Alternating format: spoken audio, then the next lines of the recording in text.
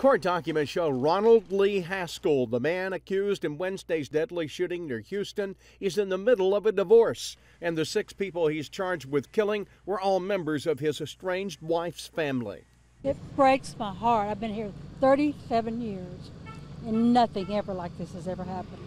A home in an upscale neighborhood in Spring, Texas, is where Haskell is believed to have shown up Wednesday afternoon, tied up 5 children and 2 adults inside, and when they couldn't tell him where his estranged wife was, he shot each execution style.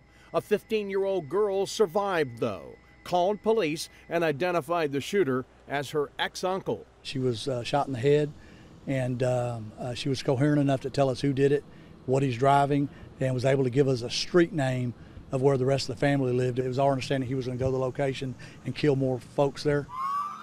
Police, captured on a neighbor's cell phone video, got to that next location first, though, and after a chase through the neighborhood, cornered the suspect in a cul-de-sac. I guess he was looking for a way out of the neighborhood or something, and he went straight for that cul-de-sac. I guess he didn't know it was a cul-de-sac, and I saw all the cops zoom by and just trap him in there. At one point, lawmen used armored vehicles to sandwich his car. The standoff lasted more than 3 hours until Haskell came out, arms up, without resistance, but also without saying why all this happened. Chris Clackham, NBC News.